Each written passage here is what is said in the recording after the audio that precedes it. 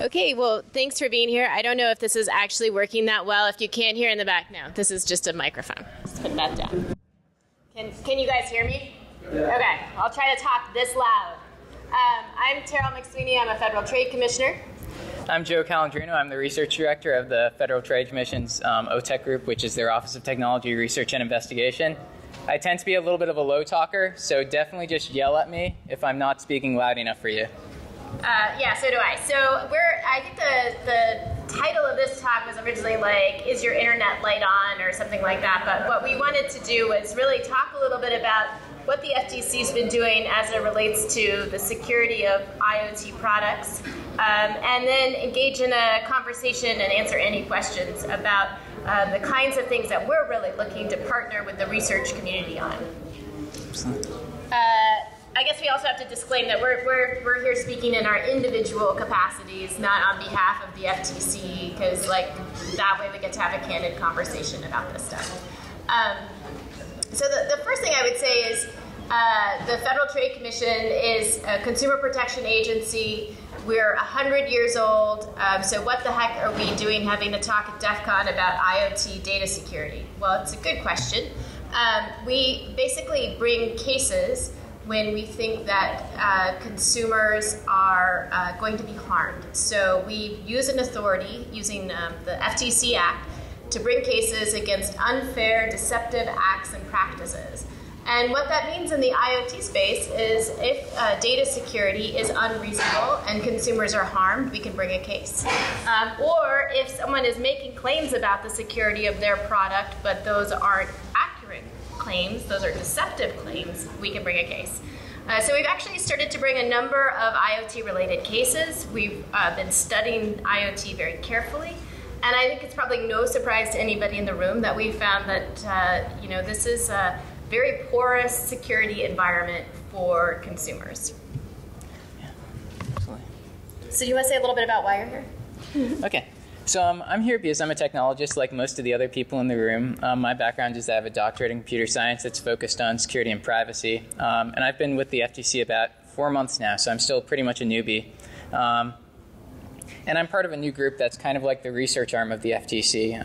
Our focus is on actually kind of trying to be able to use our understanding of technology to help drive the policy of the FTC. So being able to engage with communities like this is of great importance to us. Also, we're still a pretty small group, and there's a large amount of things that we need to be able to look into, so we need a lot of help from the people in this room.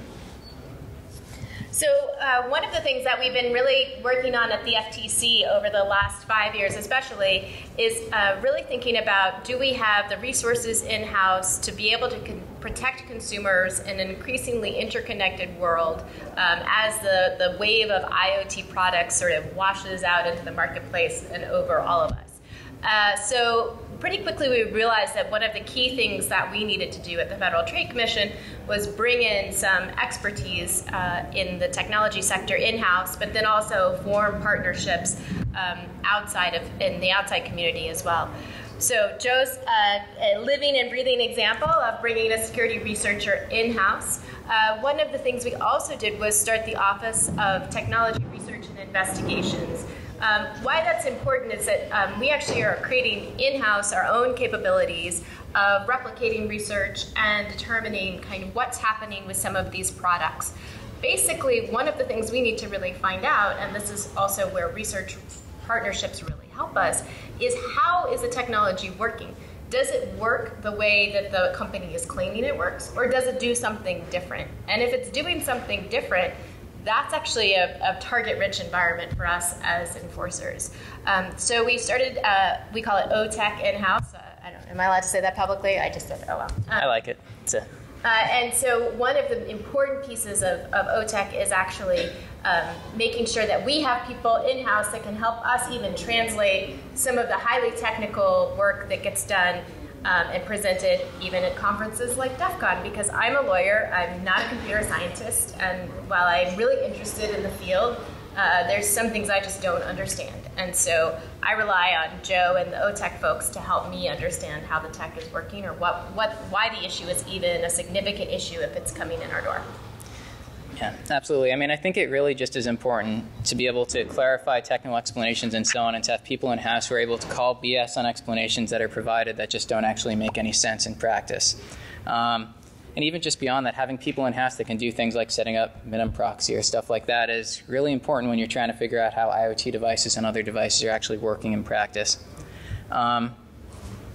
Also, I think that just generally having people in-house that have this type of technical expertise is good for keeping us ahead of the curve. I mean, all of us have seen articles before in the news where it talks about some vulnerability in some product, and all of us knew about it like 3 or 4 months ago, if not years before. And we want to make sure that as an agency we're staying ahead of the curve on these types of things, and preferably not just a few months ahead of the curve, but seeing what's coming years ahead of time. So when we're thinking about bringing an actual enforcement action against an IoT product, say it's something that's vulnerable or it's having some sort of privacy implication that is not clear to consumers, or is the opposite of what the company is representing the thing actually does, we look for those cases in a variety of ways. We get them from media reports, we get them from actual complaints that are filed in our complaint database system, and we get them from researchers. One of the things that happens when we see research that's interesting, or sometimes people bring it to us, is that then we can engage with it and try to understand it. Now, it's a little bit of a black box, so I thought maybe you could talk a little bit about kind of what that's like when research comes in the door and how we handle it. Sure, absolutely. So even before I joined the FTC, I'd actually mentioned issues to them in the past, and it was really interesting actually coming to the FTC and seeing what came of things that I told them. In many cases, it was just kind of like putting something into a black box. I didn't hear much about it, and there's pretty good reasons for a lot of that. We can't just go talking about everything that gets reported to us. Like literally, legally. Yeah, there's actual laws. Absolutely. This is where I'd be a lawyer on you. There's actual laws that prevent us from kind of revealing investigations.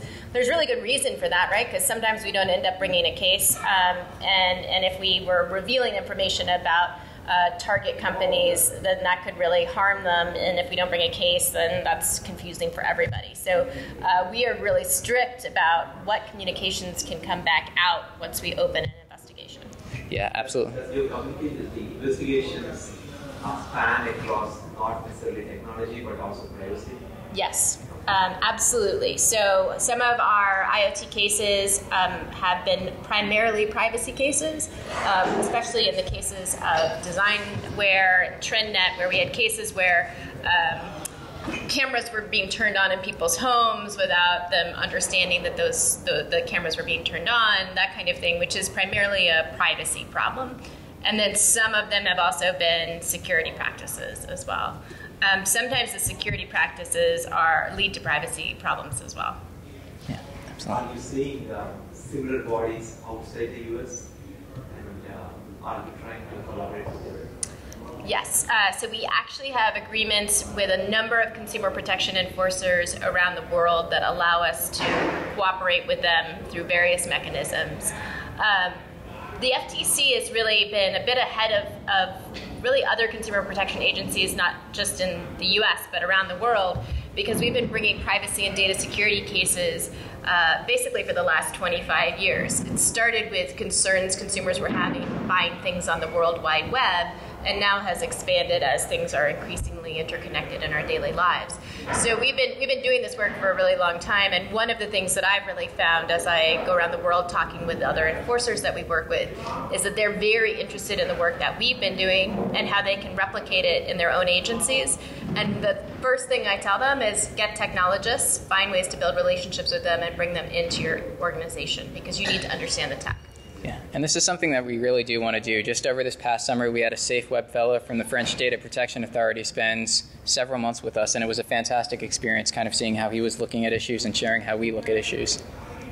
Any guidance you're providing to the companies or inside the US to how to operate outside? So we do a couple of things. We provide a huge amount of business education. We're not just an enforcement agency. We have our Start with Security initiative. We put out a guide about our privacy cases. So we put out a lot of business-facing information about when we're bringing cases and why we're doing that and what the best practices are that we would like to see industry to adopt. And then we make that publicly available around the world. I think we are trying to forge kind of a more collaborative environment. I find that a lot of agencies and other places are very new to this work, and one thing that's really different about the U.S. System here is that we are really in this country. We don't have comprehensive privacy laws. We don't have comprehensive data security laws. Now, we do have laws. They're based on the kind of information. For example, Gramm-Leach-Bliley for financial information, HIPAA for health information. But it's a very sector-based approach. And then we have this generalist consumer protection enforcement authority to protect consumers from all these other things. And many other countries adopt a different model, which is a more regulatory approach at the outset. And it's less enforcement based on the back end. So it's sometimes translating an enforcement-based approach to these challenges to protect consumers into an environment that's more like a regulatory approach. There are no laws pretty much related to the IoT data, and no privacy laws in the EU, which covers the specific data elements or IoT data things are. So, are you seeing any movement in the EU or China or any other countries? So, without giving to the specific data elements. Yeah, so California privacy laws, Massachusetts privacy laws, but there are specific data elements in it. So in the EU, of course, you're probably familiar with the fundamental right of privacy. So usually when I'm in Europe, they say there's no privacy laws in the US, but we have them here because we have a fundamental right. They also have the European Data Protection Supervisor putting together a whole privacy framework that will go into place in 2018 in the EU. So some of our conversation is very much about how we're going to facilitate cross-border data flows between the European framework and the US framework, which is why we operate something called Privacy Shield, which I will get into if anybody wants to talk about, but it's super boring about how we move data back and forth. Important, but boring. We've seen Japan, for example, is in the process of updating its approach to privacy. I think Korea is as well. I'm just trying to think of agencies that I've talked to recently. It's not a conversation we have a lot with China. I'm just going to leave that there. And I think that it's certainly, when we think of our ASEAN partners, one that we're very engaged in around Asia. Yeah. And I should also note that this is supposed to be basically an open dialogue, so yeah, so we're dialoguing. Yeah. That was good. Let's keep dialoguing. Are you interested in IoT things? No, thank you for the question. So the question is, are you interested only in IoT things or all things? So we're an IoT village, which is why I'm talking a lot about the IoT. But we actually, the bulk of our data security and privacy cases deal with probably software and platforms more so than strictly IoT. But that's just partly a function of the fact that IoT is relatively new, I think. And we have a much longer history of dealing with websites and that kind of thing. We are also a broad consumer protection enforcer, so we work on all kinds of consumer frauds. We also police advertising practices, children's privacy online, so we handle a whole range of different kinds of issues. Yeah, and you can get some sense for the diversity of issues that we care about even by virtue of the workshops that we have coming up in the fall. We have ones that relate to ransomware, to drones, to disclosures, which are going to be a big deal on IoT devices, to things like how fraud and other things affect different communities with the changing demographics in this country. Smart TVs. Smart TVs, yeah, that's another big one. And we even have a general sort of privacy con that's going to be going on in January that I would encourage people to submit work to. And that also kind of emphasizes why we need the people in this room. For instance, we have people looking into smart TVs and trying to figure out exactly who they're communicating with and what they're communicating. And that can be really tricky when you're dealing with fairly locked down devices where you can't actually see the communication directly. And we need the skills of people. And even if we had a lot of people ourselves with the skills to actually try to figure this out, there are so many different devices out there, and keeping tabs on everything really does require relationships with quite a few people beyond just our own agency. We've also, this year, we brought a routers case involving the lack of security in routers. I mean, I think that's going to continue to be an area of interest for us.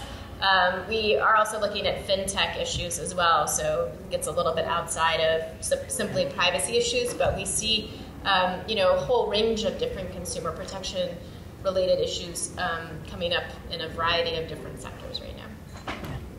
Any IoT safety products? Any what, sorry? Any IoT safety products, like is your area covers with the consumer safety aspect? No, we don't do safety. So we protect consumers sort of generally from frauds and deceptions, from making unauthorized payments, that kind of thing, from advertising fraud. But we actually have a separate commission in the U.S. government that does consumer product safety.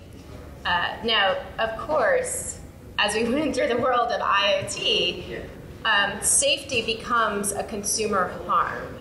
So we can take action when consumers are harmed. And I think that safety is a big dynamic in IoT. So whether or not you can unlock connected locks and invade someone's home really exposes them to a certain kind of harm that's a safety-related harm.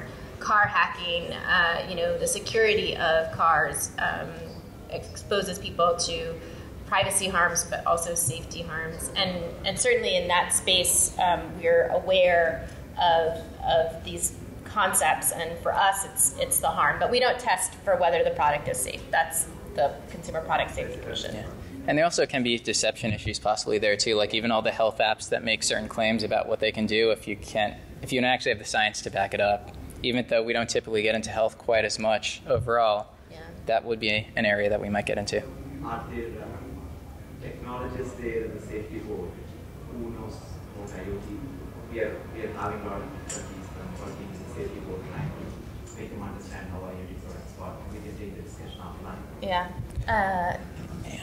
The long and short of it is I don't work so closely with the Consumer Product Safety Commission to know exactly how they're handling the technology issues.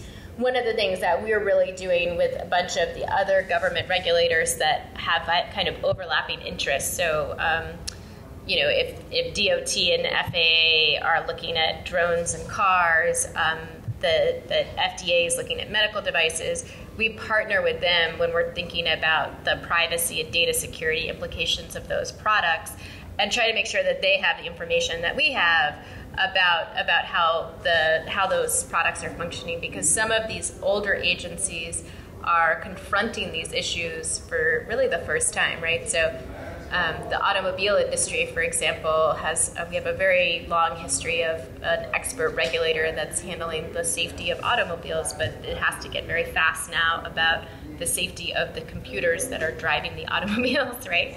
And that's like a whole new world. Sorry, there's a bunch of questions. How about in the back first? All right, sorry, I was actually talking to you, sir, in the best. Can you speak a little bit more about the router implementation? I don't know if you've got ongoing litigation there, but how does it speak to the expectation of security in the router?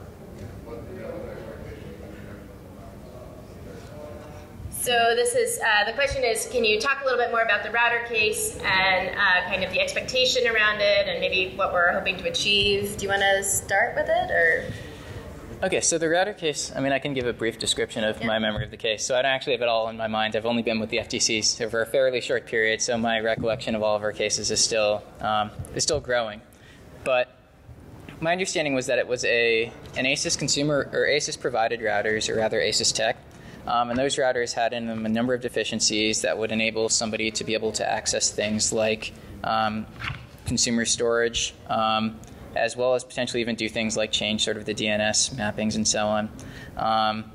And those deficiencies had been there for quite a while, and people even had reported them to the company, and the company had not taken any action and didn't have a program in place to be able to respond to those types of reports. So in terms of what actually the standards would be in that case, I would say that those were fairly clear harms, I think. They didn't have, one of the things that really jumped out to me as being unreasonable security practice is the fact that they had known, widely reported vulnerabilities that were pretty problematic and were very, very slow or didn't respond at all to them. They were also running they were adding some offerings to the router package claiming that they were using the best encryption possible, but not properly configuring the encryption, which is a big red flag, I think, as well, when you're making that kind of marketing claim about configuring your encryption, like, do it properly, right? This is a theme. We've done this, and we've had a couple of other cases. Fandango comes to mind. There was one other one. Credit Karma. Credit Karma, right? Where the security certificate verification was like not configured, right? So just whoa, that's a big problem. So that was a big issue as well for me in that case. Now, as you point out, routers are maybe the consumer's like gateway into their home network. So protecting them adequately and trying to make sure that we're in an environment where the data security practices of the folks that are making those routers are good is a really big priority for the FTC. And so we've been looking very carefully at some of these different consumer offerings and trying to understand some of the problems that we're seeing. I mean, I think that's a really good example, the ACES case, of where we were watching very carefully some of the research and discussion about the vulnerabilities and taking it really seriously. It takes us a little bit of time to bring a case, so sometimes people get frustrated that we can't bring a case, in 6 months or something, and I think this time it took us about a year to do all of that work. Yeah. And even with my, security apply at the point of sale, or is there also an expectation to support after? Because as software becomes obsolete, it becomes insecure. Yeah, so we actually we put companies under order, and within the order, they are required to have security programs, to notify customers. But you're highlighting a thing that I actually think is kind of the next frontier for IoT products and consumer protection, which is how do we make sure that as a part of protecting all of these products, consumers are getting accurate information about how long the product is going to survive as a connected product and a secure one, and how do we make sure that consumers are getting information if a company bricks its product relatively early. So we actually took a close look at this. For example, I don't know if you followed the Revolve Nest kind of kerfuffle, but basically Revolve Nest bricked the Revolve product early, I suppose you could say. We have a closing letter. We issue those when we decide not to bring a case, but we've looked at something carefully. And in the closing letter, it says, this could have been problematic. I'm summarizing, so read the closing letter. It's like, this could have been very problematic. By the time we issued the letter, Nest had refunded customers, and they had a program in place to address the concerns that were raised by the customers. And I think that's the kind of thing that you need to think about in the IoT space, that having a way to make consumers whole when their connected thing is no longer supported, especially if it's no longer supported a lot earlier than what maybe a reasonable consumer could expect, right, is going to be a consumer protection issue for us. So we're watching that very carefully. Do you ever run into troubles like, I would say, whack-a-mole, where you shut down, especially farm research, when you say transaction line, or other areas where you shut them down, but then you start shutting them down? So we don't have great extraterritorial reach, which is too bad.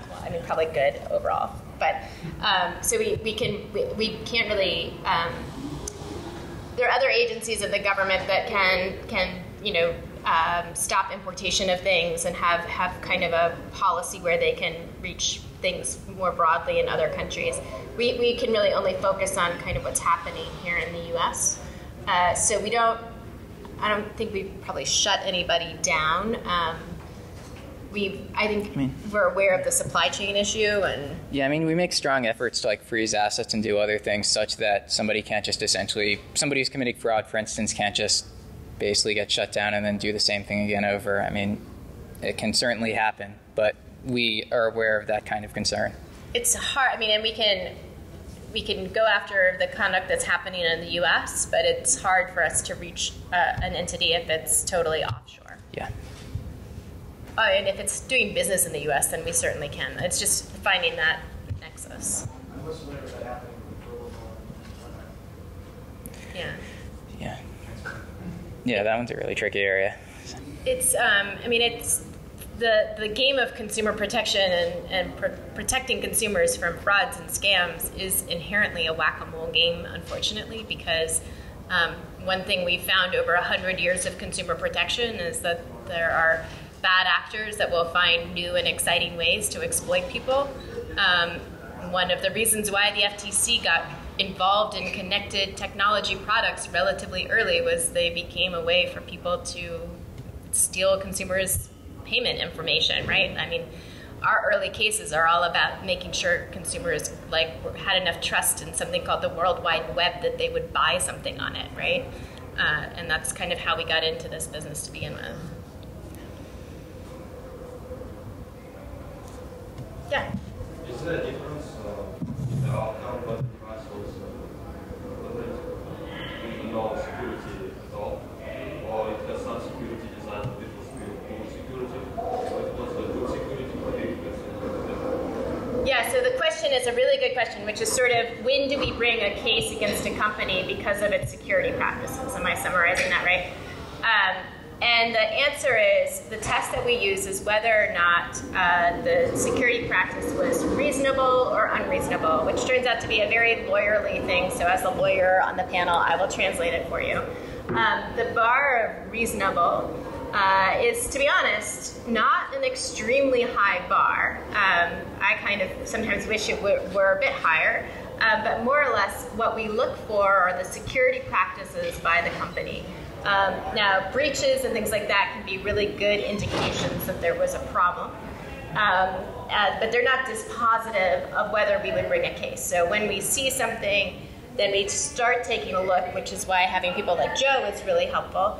And we try to understand, well, what was the company's security process? What were their procedures?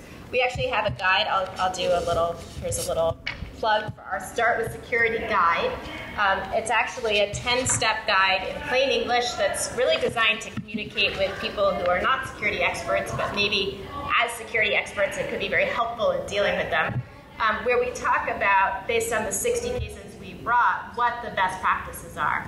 Some of the problems that we've really seen lately that I think are relatively unreasonable when we start seeing them in this environment is the extent to which you have some sort of vulnerability reporting program, the extent to which you are able to classify those vulnerabilities in terms of the importance of patching them and fixing them, the response time on those, whether you're properly configuring things like encryption if you're using it, whether you're training your employees, whether you're keeping passwords in a folder marked passwords in plain text, right? That's actually a case we brought. So we're looking for,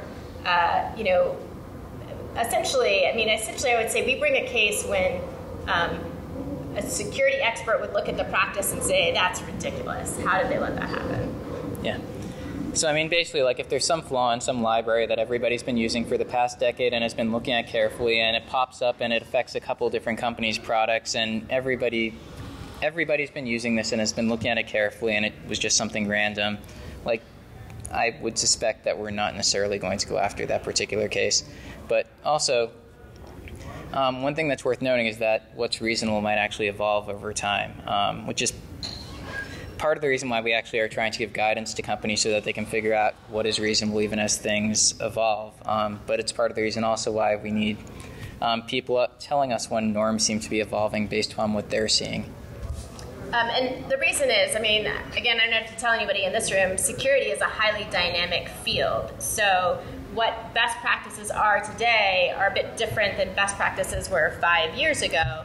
We don't expect people to have perfect security, but what we're looking for is reasonable security and what's reasonable given kind of what we know and where we are in the field. Yeah. Unfortunately, we also wrote a report and been studying IoT for the last couple of years. I think what we've seen is that there's just a wide range here. Some companies with relatively mature security systems and concepts and procedures in entering this space, and then some companies that have never thought about it, have been making relatively dumb things, and they're making them connected, and they bring them to market, and they still haven't really thought about it. Yeah. That's problematic. Yeah. And it's a tricky area too, because there are a lot of sort of mom and pop type shops essentially that are creating their own new IoT devices and don't really have as much experience with security. And this is somewhere where, once again, I keep on pointing this back to the people in the room, but people in this room also can play a role in terms of helping to build platforms and so on that help for people that might not necessarily have as much security expertise do things correctly. Yeah.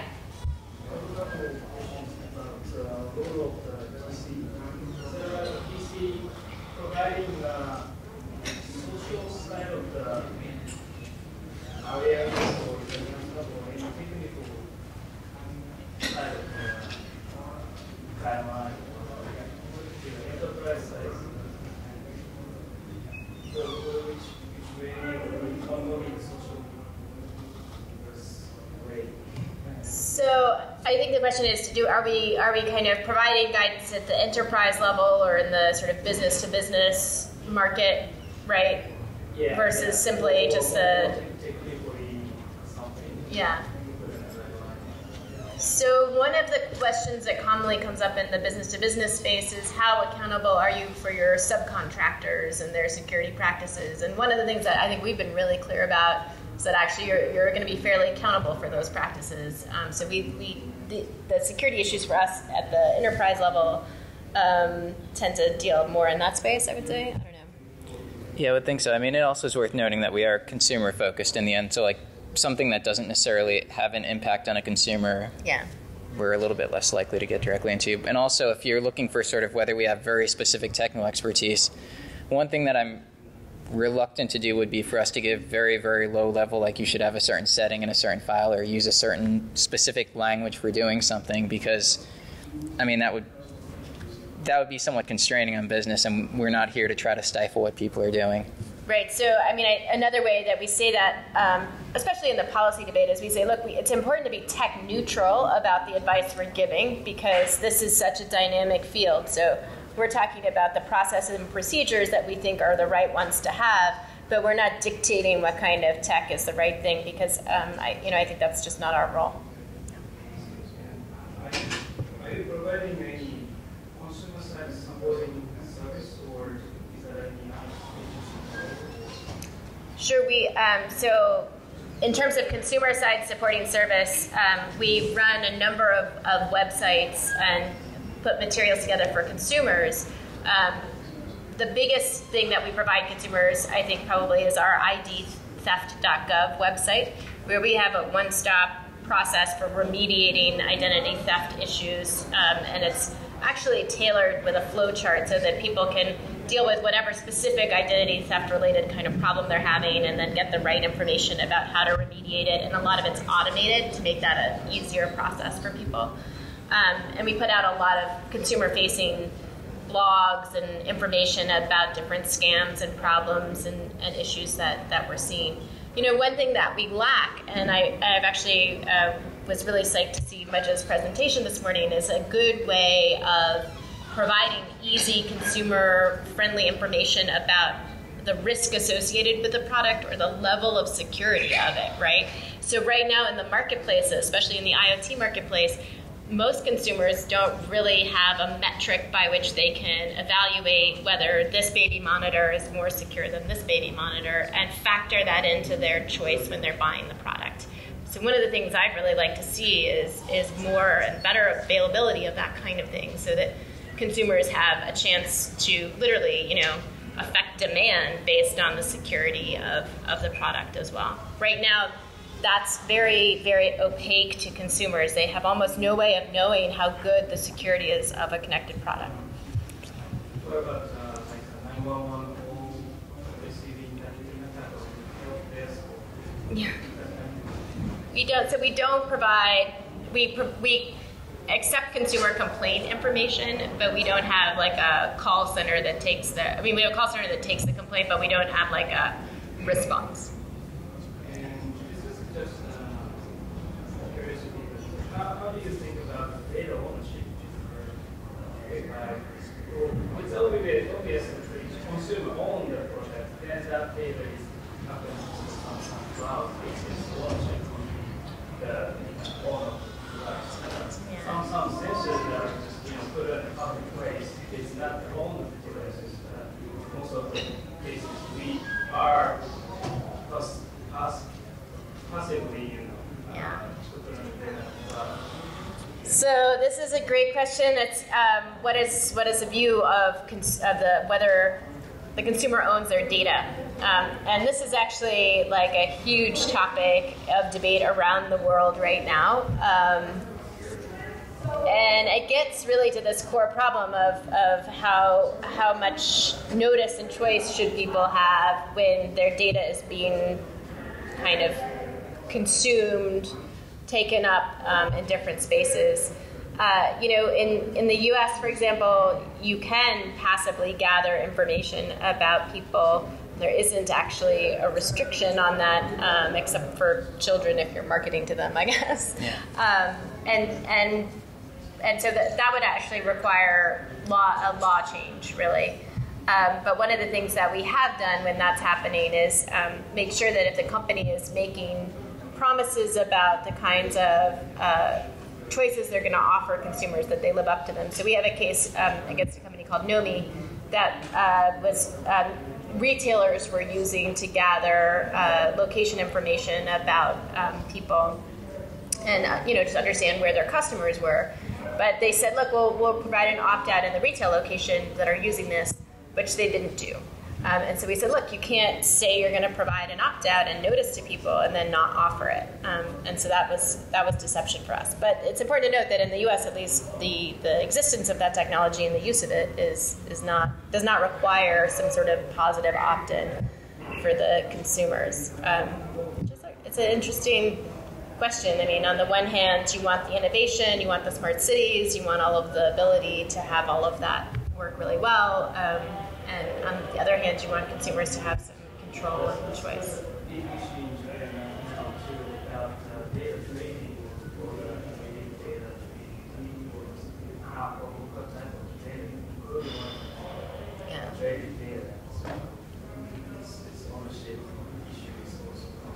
Yeah.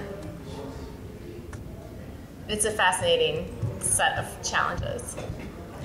We've also been looking at cross-device tracking as well, and how that's working for because I think there's a lot of interesting tech that's about making sure that advertisers can know it's you on a number of platforms, right? And the extent to which that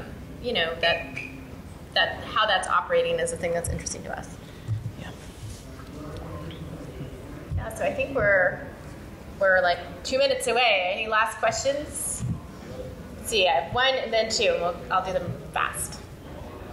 Can you do anything to overlay all devices that are widespread, not designed maybe 10 or 20 years ago, but for example, payment terminals, where you have your credit card and everything more. They're everywhere, but you cannot replace them. Do you want to take that one? I'm sorry, I didn't get it clear. So you're talking about when there's a widespread vulnerability in something, but it's really hard to replace them. I didn't quite hear the last part of it. I'm talking about hardware, about devices that are used everywhere, in the widespread, but they're very old, and you cannot update the software. So you have to replace the old device to make it safe. What can we do about this game? I mean, I think it would even depend upon what the consumer's expectation was of the product at that point. Like if you have like a device if you have a 30-year-old device in your home and you find out that it has an insecure, or that essentially the firmware in it was insecure or something else like that, it would be challenging actually to figure out exactly what the right thing would be to do in that case in particular. Because the company might not even be around anymore. This is part of the reason why I think it is actually useful where at the time when a consumer potentially is purchasing a product to have some idea about what they can expect in terms of support and so on going on from the product. So at the time when I purchase a product, I know that maybe 10 years from now, this product might just be essentially bricked, or I will need to get rid of it and patches will no longer be provided. But essentially the more that the consumer knows, the less likely that we are to get into a position like that. Sorry, and you had a question, and then we'll wrap up. So you mentioned vulnerability reporting programs. So is that pretty important as far as if an IoT company doesn't have that? Is that something that's red flag or something they should be concerned about? I would put it right up there on like my top 5 like good security hygiene practices, right? Some mechanism. I mean, I'm not saying everybody has to have a bounty program, although I think they're awesome. because crowdsourcing is a really good thing to do. But having some mechanism to get the reports in and then respond to them is sort of basic, and it's really important. I don't know. Yeah, I mean, I could imagine there being like a fairly new, for instance, website or something else where they just have some general contact information. But if somebody says, listen, your site's leaking social security numbers left and right or something else, and you contact that email address, I would expect there to be some sort of a prompt response. So there should at least be some way of getting in touch if there's something wrong with your product. And I think that with IoT devices, it seems pretty reasonable to me to expect that there's some way of getting in touch, especially if you're dealing with things that are sensitive enough that somebody might need to get in touch with you quickly. So thanks a lot for coming to our talk. We're happy to continue to answer any questions that remain. Again, if I can make one big pitch, it would be we have an open door policy. We're really interested to hear what's happening out there. We also are actually completely happy to answer questions and do so all the time from businesses that are trying to do the right thing. So our staff is awesome. They're accessible. We could have put up a slide, I guess. I'm on Twitter at T McSweeny FTC. I'm in plain text. At in plain text, yep. Right? We also have an email address. Is it research@ftc.gov? Research@ftc.gov. I actually read the things that come to that email address, so send your good research, but maybe not too much of it. But yes, research. Research, just singular, at ftc.gov. Yeah, and we will make an effort, like even in the case I mentioned earlier where I reported things and it appeared to be going into a black box, people actually behind the scenes were really looking into those issues. I found out when I got there, like really, really looking into them. So we do care when we hear about things through whatever avenue you choose to contact us. And sometimes, the resolution of them is that we open an investigation, we go look very carefully, we decide we don't have enough to bring a case, but in the meantime, the fact that we've opened the investigation and the company is having to look at itself very carefully through that process actually effectuates change as well. So sometimes if the research doesn't end up in an actual case, then it may very well influence our ability to open the investigation, which may in turn result in really good changes for consumers, which is everybody's goal. So. All right, well, thanks very much. Appreciate your time.